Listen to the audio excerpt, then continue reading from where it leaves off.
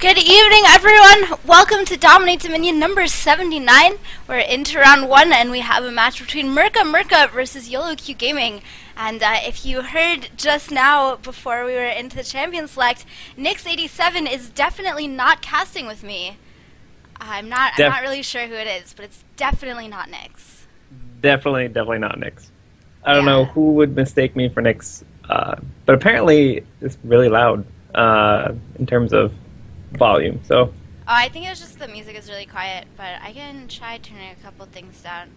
So just let us know how the volume is now, and if it was just a large differential, I will turn the music up in the next break. Well, I was glad to be casting alongside you. Unfortunately, we cannot have Gandir here, so I'll be replacing him as best as I can. And you can see we're currently into banned champions in the draft section. We have some pretty standard bans coming out with Kha'Zix, Nidalee, and Zyra coming out on blue team's side, along with Jax and Syndra. Although Syndra is a very odd ban for purple team. So.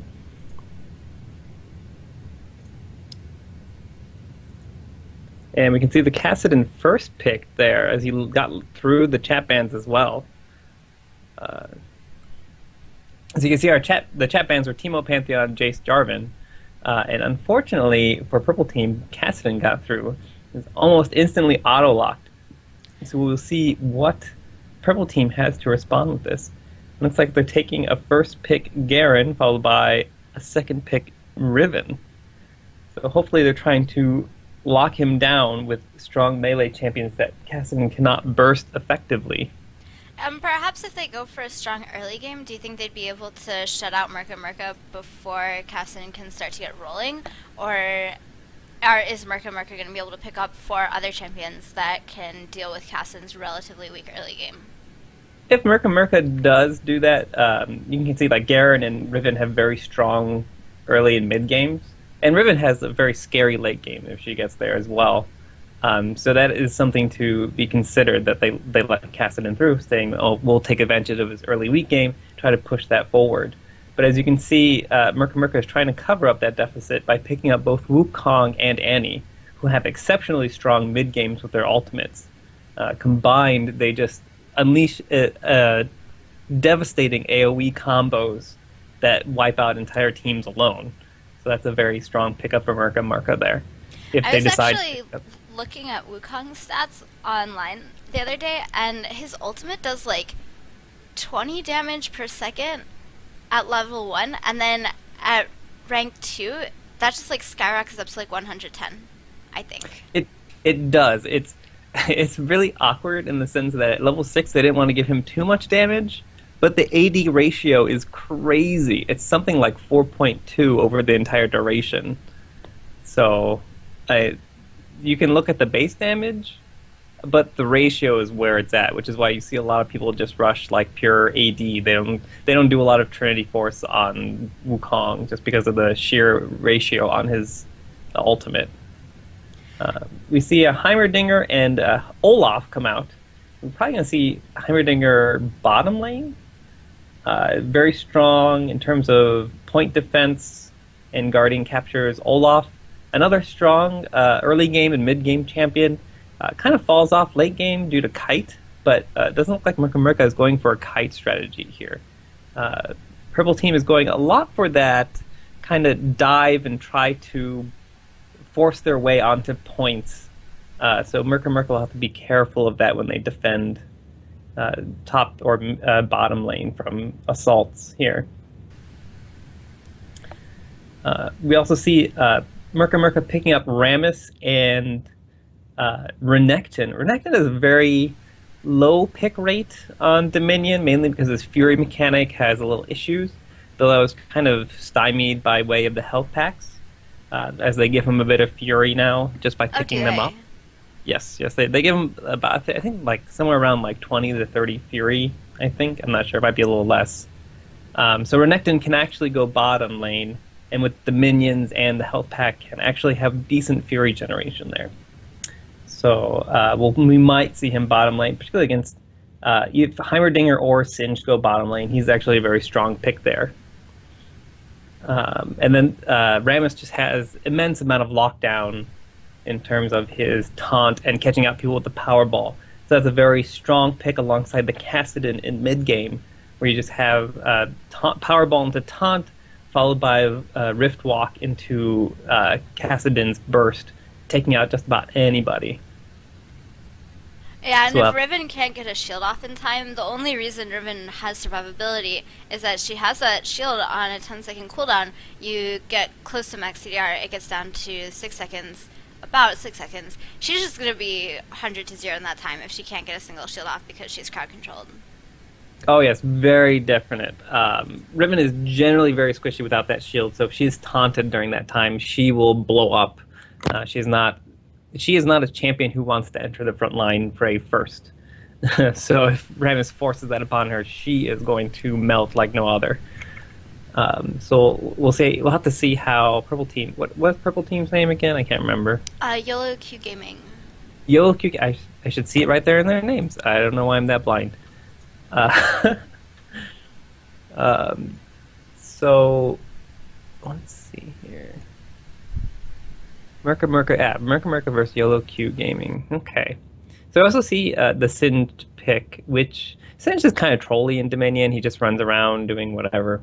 And we can see the Summoner, since the Summoner blockers are no longer there. We have a full revive team versus a no revive team. So we'll see how that plays out, to see if Murka can use the revive to their advantage, or if YoloQueue can prove to us that a non-revive team can actually win a game here. And the one thing that I'm noticing that they do have going for them out of everything is that they have an Olaf against a very CC-heavy team. And so if they use Olaf as a way to check to see, is there a Rammus here, he can't get 30 seconds haunted just for daring to check a bush. Yes, they do have 2 CC-resistant members, which is Garen and Olaf, because Garen has Courage, which can reduce the amount of CC that he takes during a certain time, and Olaf just presses R and ignores all CC for like 6 seconds. So they do have that going for them. If Rammus is not careful with his taunts, then it can become an issue in team fights, as he wants to lock down. He most likely, past level 6, will want to taunt either Riven, or if Singed is top lane Singed, he will most likely not be able to catch up to Heimerdinger through towers. So we'll see if Rammus can taunt the appropriate champions. And we are going to go into the loading screen here. Yeah, especially when Heimerdinger has that upgrade for his turrets. Yeah. That slow is going to be really hard for Rammus to get past, despite the fact that he gains like 300% move speed at the end of his Powerball. Yeah, it's pretty crazy. He was extremely powerful when Dominion first came out. Just his ability to use the speed shrines alongside of his Powerball to catch champions out was incredibly hard to deal with. So we'll see if Murka can put that into good use here. I can see some nice skins coming out from Murka and a nice championship Riven skin. I'm a pretty big fan of that skin. So, although Panda Annie does receive a massive nerf on this map because she jumps onto Tibbers like right as she's jumping back to the base, and so on Summoner's Drift you have a full 7 or 8 seconds, and you can actually sit on Tibbers' lap for a little bit and then cancel your recall. You don't have that option on Dominion, so a pretty big nerf for that skin. I always found that interesting that they had to kind of like speed up those animations, because Pool Party Renekton also has a recall animation that is like sped up for Dominion or like cut short. So it's unfortunate they cannot like change that for Dominion. You see a lot of exhaust on Murka, which is actually going to be extremely detrimental to the melee champions, because once they get into range, you just press exhaust and those melee champions just suddenly slow down and no longer have attack speed. Let's see if they can... I don't know. I feel like Murka definitely has a strong advantage here in terms of just team composition and summoner spells. So we'll see if YoloQueue Gaming can actually pull this one out here. Yeah, do you want to talk a little bit for newer viewers about why Revive is used so much? So Revive is used so much because in Dominion you are bound to die. That's something that it's very common. And so the Dominion, or the Revive is kind of like, it's essentially like Summoner's Rift Flash, where it's just something nice to have in your back pocket in case something goes horribly wrong. So if you're in bot lane, you get ganked. Top lane, you miss a spell and suddenly you get CC'd into oblivion, and then you boom, pop Revive, go back to top, and you're back in the fight because of the speed buff from Revive. So that's why Revive is heavily used. It helps smooth out a bit of the mistakes and the finality of death in Dominion. It also helps with the revive or the respawn timers, which is a little bit more in depth into Dominion mechanics, as there are respawn windows that you can catch that are very awkward occasionally. So revive tends to help counteract that. So we do see a Heimerdinger bot followed by a Renekton, so we'll see how that plays out later. But so far, we're going to see a nice windmill fight here. I don't like YoloQueue Gaming's chances here because they have 4 champions top that have no poke. There's the taunt coming in from Rammus onto Garen. Garen's spinning in the middle of everything, but he's exhausted. And we have Robert going on to empty DPDKs here on Annie. Doesn't take too much. Just exhausted onto Syndra. She's running away in one direction. The taunt now onto Garen. He's probably going to go down. There's first blood over to Wukong. Switch to KDA. There's not a stun onto Option. He's going to try and goes out of this force, pulls a little bit of damage out of Kassadin. Poison Shield taking from Syndra. Remember, they do not have Revive, though. So that means that the windmill fight is over almost before it even started. Yeah, and that's another thing about Revive. Murka Murka was able to focus down Garen, turn the fight into a 4v3. Garen doesn't have Revive to jump back into the fight with that. So YoloQueue has no choice other than to back off from that fight there. So would you say that after they killed him, their victory was guaranteed? Yes, you could probably say that. Oh. Robert getting caught out in the middle of the map. So they're going to be able to Broken Wings out of there. Garen spinning in the middle. And that damage is also guaranteed, but a kill is not, as Man is willing to go back in with that Nimbus Strike, punching taunt onto Option. He is not level 6 yet. He doesn't have Ragnarok. Man probably going to go down to that Ignite. Martino, he lives just barely there. A little bit of damage from the Incinerate from Annie. Garen try and chase, but he's not going to be able to. So YoloQueue Gaming is realizing that they can't win some team fights this early on, and they split up. You saw Riven go top with Syndra go mid, and they're trying to just neutralize the points at this point. And speaking of Syndra going mid, getting chased by Rammus right now, completely out of mid. Oh, he picked up the health relic. He did, just in time. I don't think Syndra will die here to Rammus, and if Rammus keeps chasing him, he will die to the gas. In the meantime, Garen and Riven are actually giving Kassadin and Annie a run for the money. Unfortunately, Rammus is caught up to them, misses the taunt on Riven, but Annie incinerates her into dust or ashes, and poor Garen gets taken out by the Annie, and Annie uses her panda to recall safely. Oh, no, never mind, cancels that. She probably was just missing Tibbers. Yep, there's the recall animation. And also, we talked about Rammus' 3-second taunt. It also reduces armor, a flat amount of armor, alongside Wukong's Q, which reduces armor. So that's a lot of armor reduction there. We can see Wukong using his Cyclone there to dish out tons of damage onto Syndra and Olaf. Olaf trying to use his axes to continue fighting the fray. Syndra's escaping with barely any life left. Riven using her ult to execute Kassadin before he can get away. Kassadin uses Revive almost instantly, trying to get back into the fight. Tibbers sits on Olaf's face, giving her the kill. Meanwhile, Wukong is trying to slip away from Riven, and Garen trying to give Annie a run for her money there. Spin to win, trying to take out the monkey there. And there's the almost one more swing. There we go, taken out. Rammus back in the fight alongside the revived Kassadin. Kassadin doing what he does best. Putting us into a pause timer. Yeah. Pretty sure that's what Kassadin does best.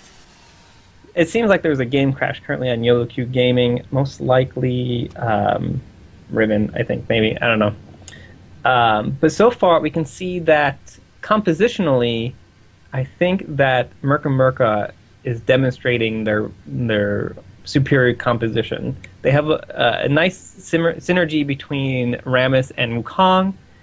where Wukong's crushing blow reduces 30% of the enemy's armor, and Rammus's puncturing taunt reduces armor by 25%, or 25 flat. So that's a lot of armor reduction. So Wukong and Rammus are helping each other out. Not to mention they're creating a nice front line for Annie and Kassadin to decide when they want to jump in and jump out.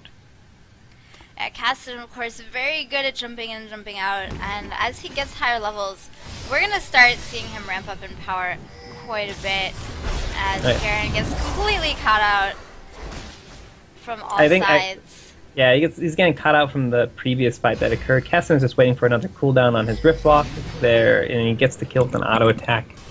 Looks like they're swapping out Heimerdinger for Singed in the bottom lane. I'm not quite sure.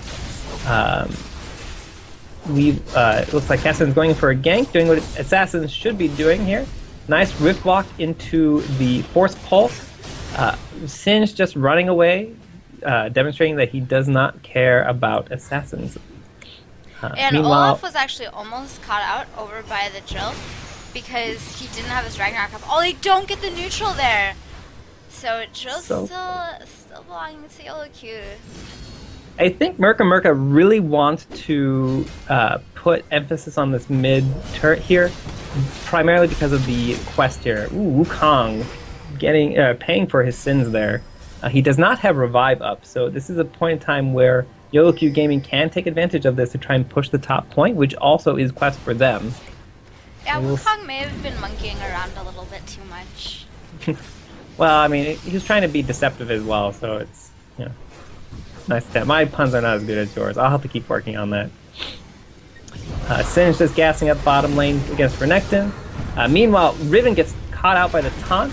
I'm not sure if this is a fight Murka wants to pick up. Annie has to use her stun to keep Garen off of her. They're trying to dive the point here. The offensive garrison goes off. No defensive garrison on Murka Murka. Unfortunately, Riven goes down to a taunt and Annie burst. And Kassadin just trying to make short work of Heimerdinger. Heimerdinger with no real defense against assassins, no real peel. And Olaf joining the fight just in time to die. Uses the exhaust, but to no avail, unfortunately. It was a fight that could have been close, except they were tanking a little bit too much tower damage, and then they had Heimerdinger trying to channel the points so that they would stop taking damage, but then Heimerdinger wasn't doing any damage himself, and so they ended up not being able in the fight, and Kassadin is just going to be upscaling and upscaling and upscaling for the rest of the game. You can see bottom lane, Renekton managed to get the tower neutralized, and then Rammus joining him. The puncturing taunt lowering Singed's armor so much that Renekton just chewed through him. And now we have a 3v3 going on bottom lane. Renekton going down even with his ultimate up, allowing YoloQueue Gaming to recapture their bottom lane. But now Murka Murka is taking advantage of this to catch Olaf out and try to pressure that mid point again. Remember, that is quest, which will give them the quest buff and minus, what, 20 points to the enemy nexus? I don't actually know any of the point values, but it's a 10% damage increase for the duration of it. I do believe it is a minus 20 points on the nexus value, so that is, quest is actually fairly strong objective to go. Alright, they finally get the neutral. They did it. But Garen spinning with that courage, Rift Rock Bird from Kassadin, and a double kill for Kassadin. 5-1-5. Riven coming in. Tibbers, I'm not actually sure if that landed the stun, but in any case, they have a Tibbers to zone now, and Wukong can just pick up the point, pick up the, or drop the Nexus health. Let's see. Yep, 20 points. Yeah, that looked like about 20 points. And it looks like Murka Murka is trying to contain YoloQueue Gaming into their base here and go for that 5 cap, because Renekton is capping bottom at this point. And yeah, it does look like it's going to be a 5 cap here. Annie being a little cheeky with her Tibbers there, stopping some of the captures. We can see Renekton absolutely destroying Heimerdinger bottom lane. Heimerdinger has to back off here and recover some of his health. I don't know what YoloQueue Gaming can do here. Yeah, the problem is, well, that's also a problem with Singed getting caught in mid lane, or in the middle of the map, but they're against the Kassadin, and they didn't win really, really hard, really, really early. Yeah, I think that's one of their issues here. We can see Wukong getting shut down there during his ultimate. Annie with the Storm Shield dishing out tons of damage. Her Molten Shield makes her much more tankier than advertised as a mage. So she can just kite here with stuns and Molten Shield. And you can see she could probably take out Garen here in a second. Yeah, there she goes. Annie's just incredibly strong with that Storm Shield and Molten Shield as well. Yeah, only 10 armor and MR right now at level 1. Once she gets it to 5, it's going to go up to 30 armor and magic resist. And that's really a lot of stats that you don't necessarily expect a 100-0 burst assassin mage to do. Exactly. Heimerdinger going down to Renekton there. Could not get away from the crazy Gator. And we have another 5 cap though. So I'm not sure what YoloQueue Gaming is going to do. It looks like they're moving through Vision to the top lane. Not exactly the best strategy, but let's see if they can make something out of it. Singed finally has Rylai's, so let's see if he can pull off some Rylai's kiting here and there. They're going to try for a dive again. We see the offensive garrison go down. It wears off, unfortunately. They're taking a lot of tower damage. The Tiber's stun goes down as well.